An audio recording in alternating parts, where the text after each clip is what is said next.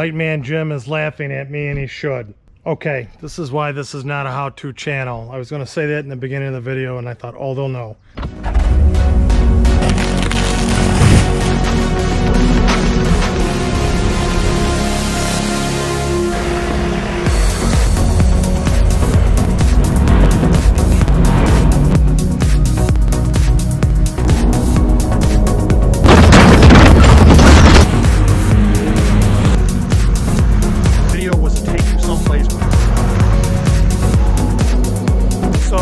A win. Marauders, welcome back to the channel.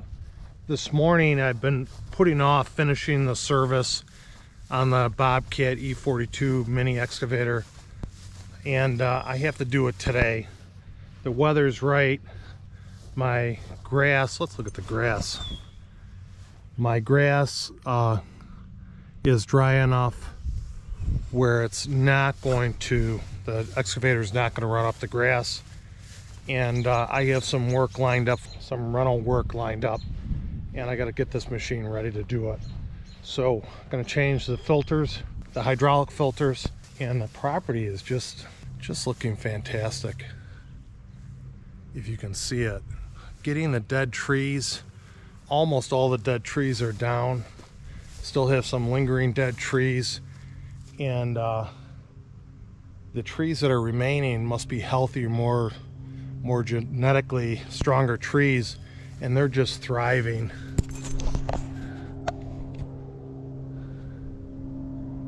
If you can just see it, it's like a wall of trees around that creek.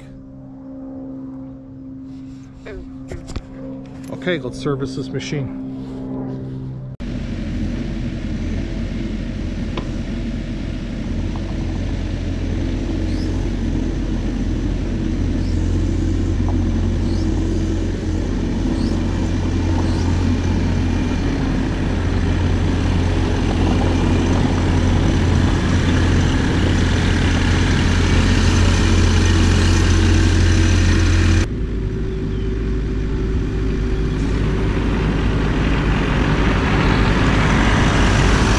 I have to open up the engine hood to release this side panel.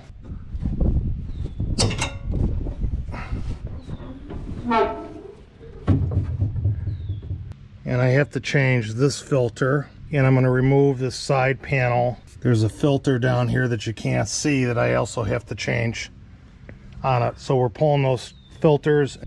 Oh, and I have to pull this out. That's real complicated. Let's label this. This was not labeled very well.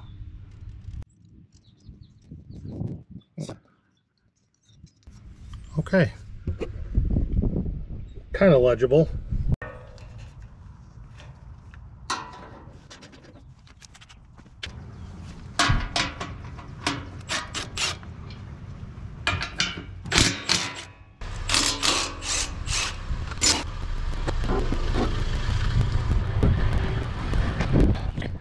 This is the fuel filter that does not have to be changed. This is the hydraulic filter that needs to be changed.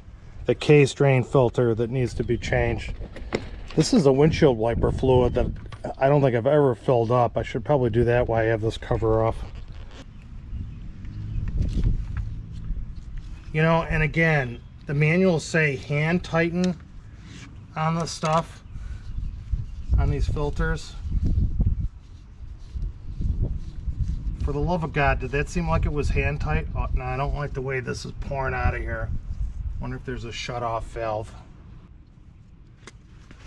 The directions didn't say there was any type of shut-off valve.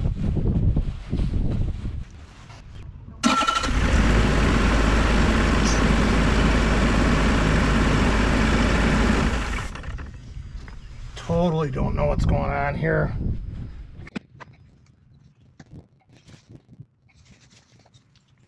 Okay, I don't know what's going to happen, guys. I've pinched off this hose.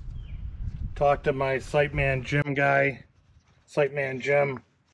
I pinched off that hose, and hopefully it's going to stop or slow the oil from draining. Let's try doing this again.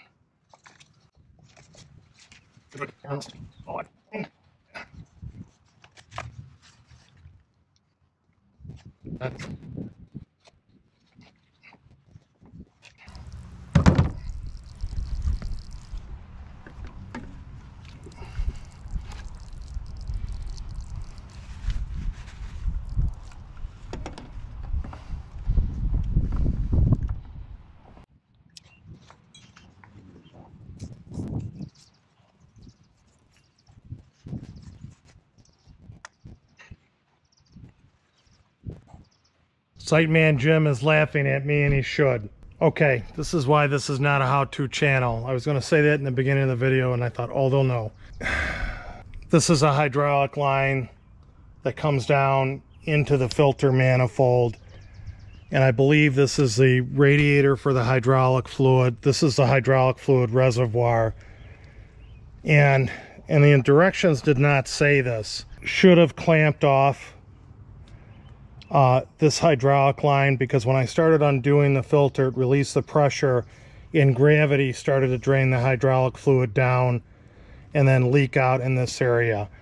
So in the case drain filter, I believe it's called, I made a hydraulic hose clamp there. Oh. Guys, nothing's going right today. In the case drain oil filter, I made a hydraulic clamp out of some plywood and a big vice grip clamp, and hopefully I won't have that amount of spillage. So let's give this a try.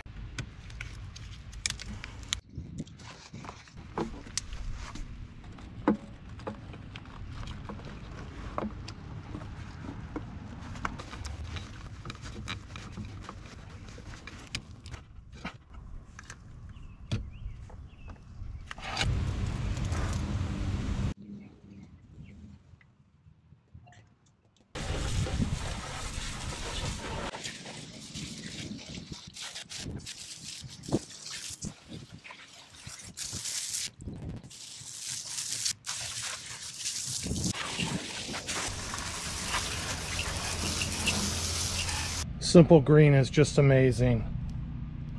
All the oil is cleaned up. Most of it, I'd say 80%, maybe 90% off the driveway. Some spots over there. So now let's reassemble.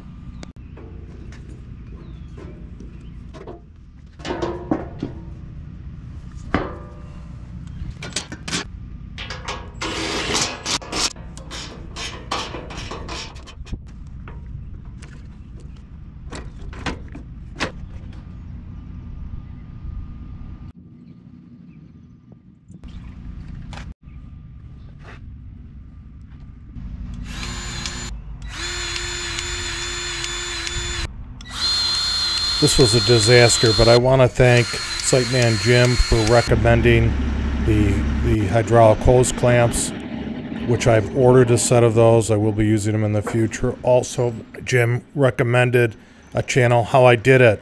He's a Bobcat serviceman, and after this video, I started watching some of his videos, and he just does an excellent job servicing Bobcat equipment. He's a real pro, very smart mechanic. And I told him I'd be posting this video so he could laugh at me. Thank you for tuning into the channel. I hope you enjoyed the video, and hope to see you on the trail.